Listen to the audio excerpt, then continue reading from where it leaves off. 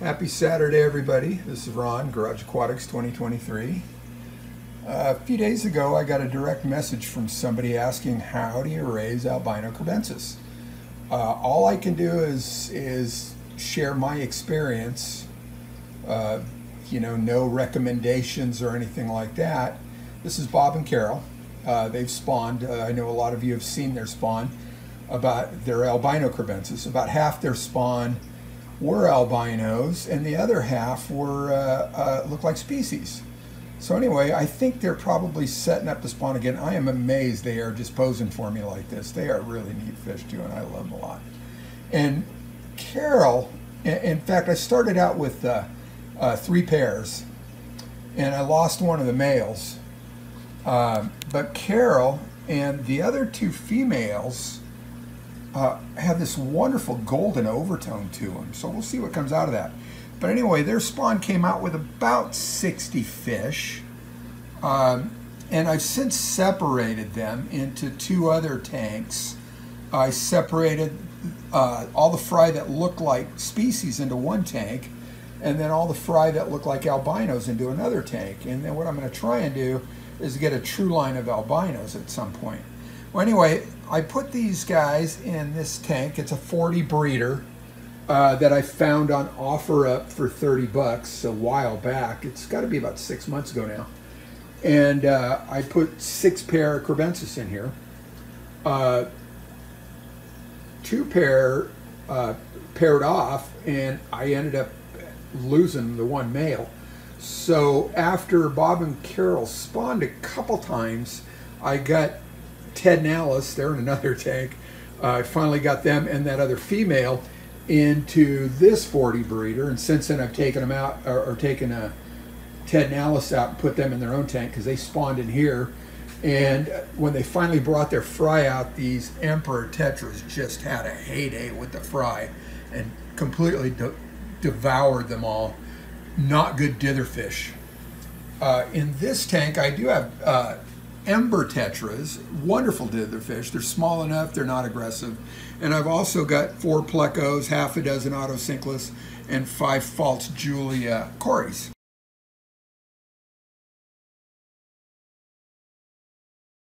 So anyway, what I did when I set this tank up, and it was fun because this piece of wood floated a couple times. I finally got it anchored.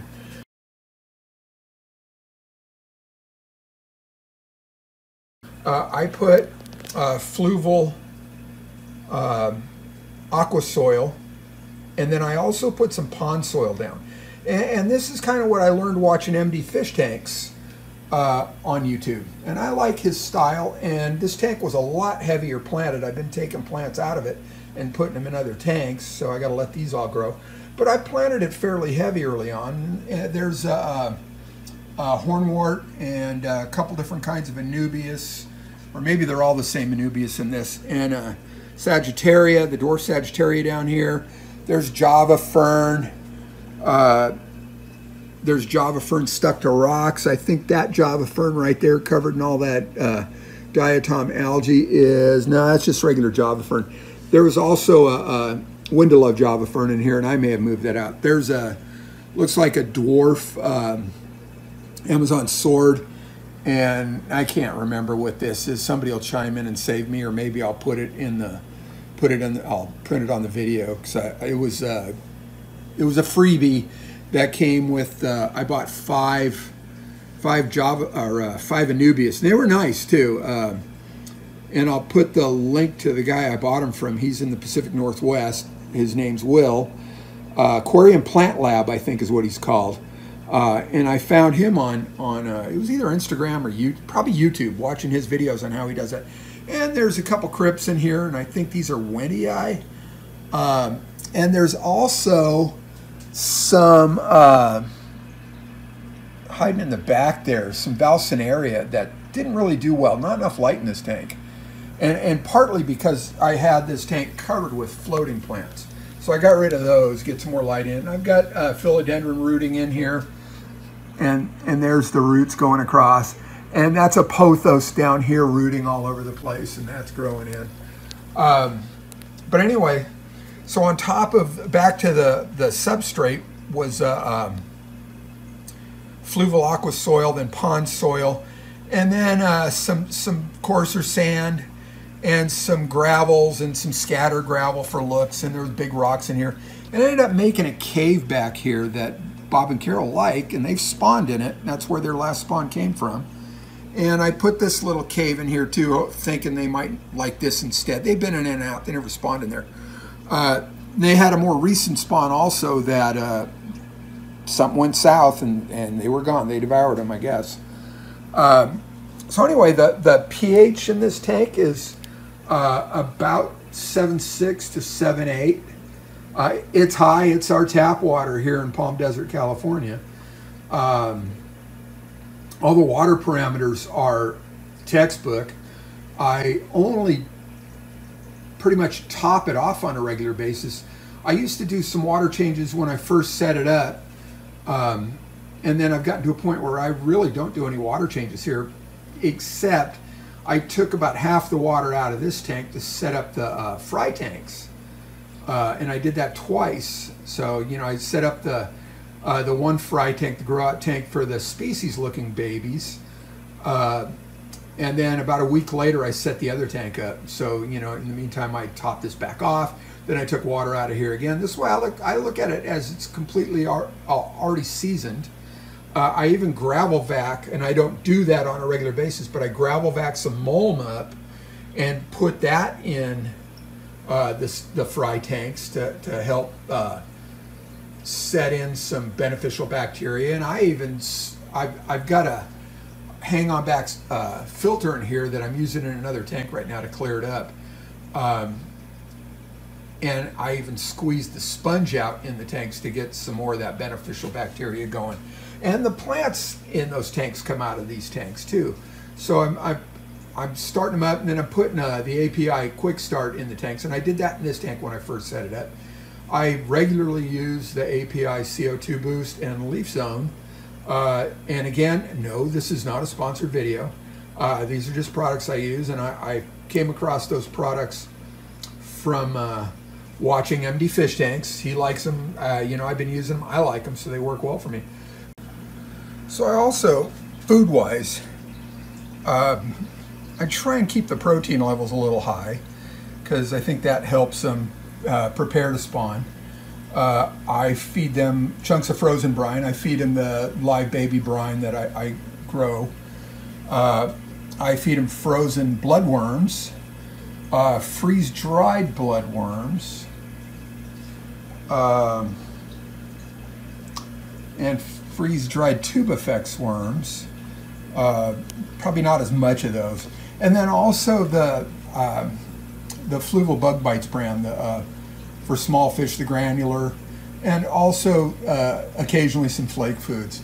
But mostly, you know, I try and keep them with the frozen brine, the frozen worms, as much as possible. They also absolutely love chunks of zucchini and spinach. So I put a video up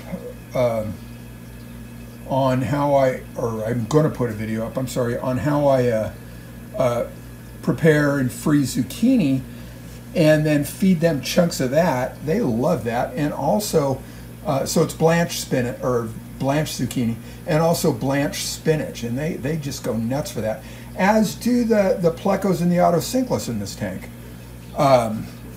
So anyway, I try and vary the diet a bit, but they are kind of omnivorous. They'll eat the protein, they'll eat the greens. So, you know, I try and keep a good mix of that going, and that keeps them fat and happy. And you'll also see them, just like the fry, picking off the plants, picking off the bottom. So it's like they're constantly feeding. Carol's really a cutie, and she's got beautiful markings, that purple belly, and I don't know, it's kind of maybe like a rosy purple, whatever, and the spots in the dorsal fin and the tail, and that golden overtone, just really a pretty fish.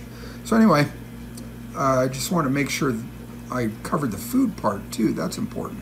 But anyway, no real advice other than to get maybe start out with 4 or 5, maybe 6 fish, and try and get, you know, if you can get 3 pairs, and hopefully you'll get the fish pairing off. And then once you do, separate either them out or separate the others out. Put some, see, they're doing the spawning dance again. Put some dither fish in, some small neon tetras, ember tetras, not emperor tetras. They're pretty aggressive. Once the tank starts developing, let the mulm settle.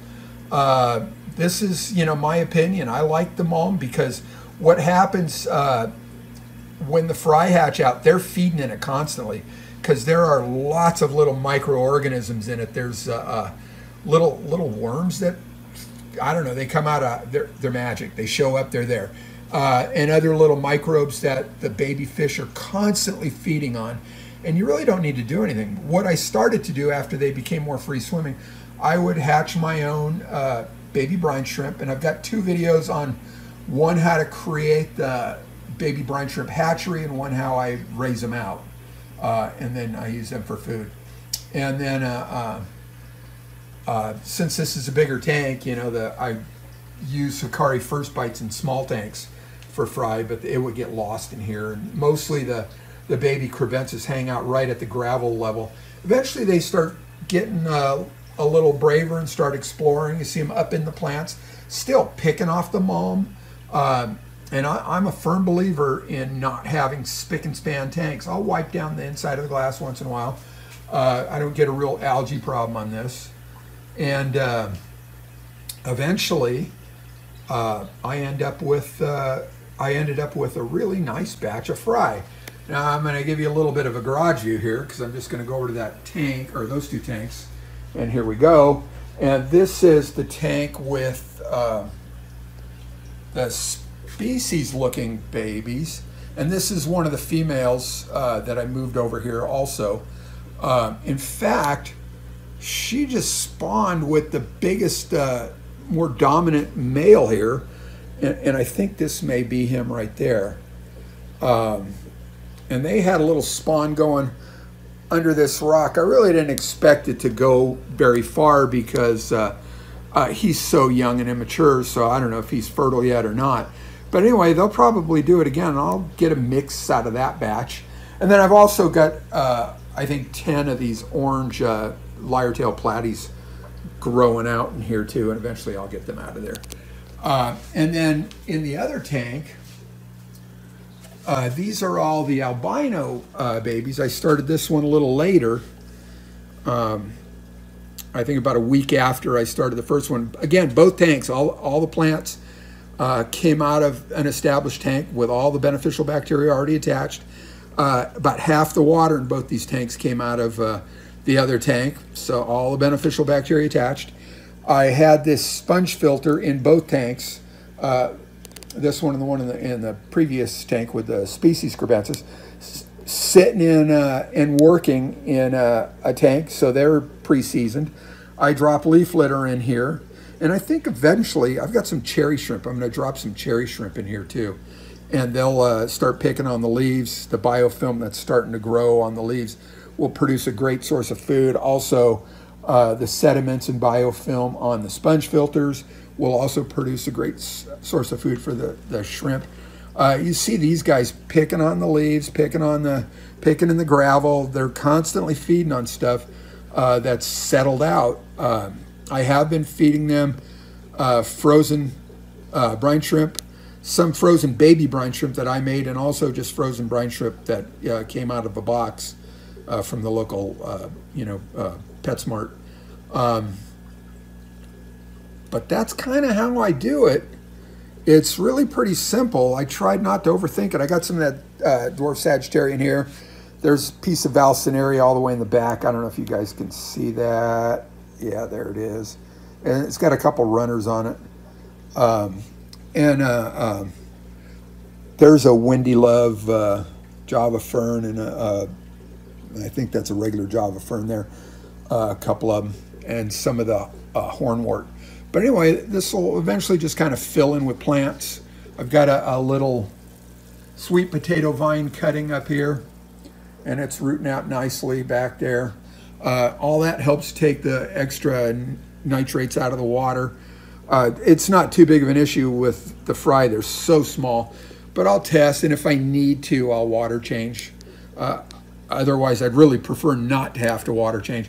And it's not the work involved, it's just I think there's a stability involved by not doing the water changes unless you absolutely have to.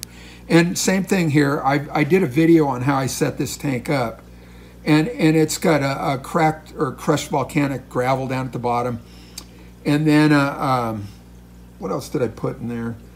I think I put some fluvial pond or fluvial substrate, the aqua soil, and then gravel, like a pea gravel from, you know, just a cheap bagged pea gravel from Home Depot, and then play sand, and then other gravels on top, and then just a bunch of rocks for them to hang out. Eventually, if I can get all these guys out of here after they grow, I might use this tank to try and raise some hill stream loaches if I can find some. So anyway, that's kind of where it's at. I hope that answers the question of whoever DM'd me about how to raise Albino Kribensis. I think the hardest part is just maybe finding them. I've had a couple people reach out that are in other parts of the country that they can't find them in their stores. These guys are gone right now. They're probably hiding under the rocks or under that log. And mine are just too small to ship right now, so I'm not, you know, that's not even an option yet. Maybe in a couple months. There's Bob. Yeah. Anyway, here he comes. So anyway, I'm going to let you all go. Thanks for watching. I hope you got something out of it. If you have any questions, feel free. It's one of my favorite things to do is to learn and pass on what I've learned, and maybe it'll help somebody else. So Garage Aquatics 2023.